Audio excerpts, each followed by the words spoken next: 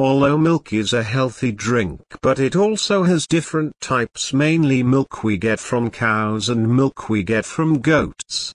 One must be thinking that there would be no difference between milk and milk products we get from cows or goats.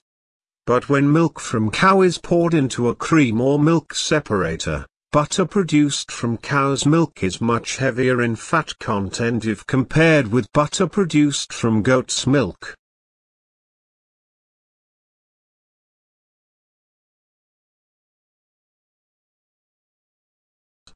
Although milk from cow or goat does not seem to differentiate from one another, but if it is examined on the basis of role that it plays in various stages of human body, cow's milk and goat's milks belong to different poles.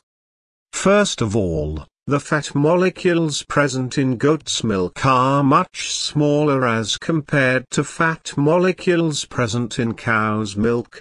Fat molecules in goat's milk contains higher amount of medium-chain triglycerides as compared to fat molecules found in cow's milk. It is important to note that medium-chain triglycerides have smaller structures as compared to other types of fats.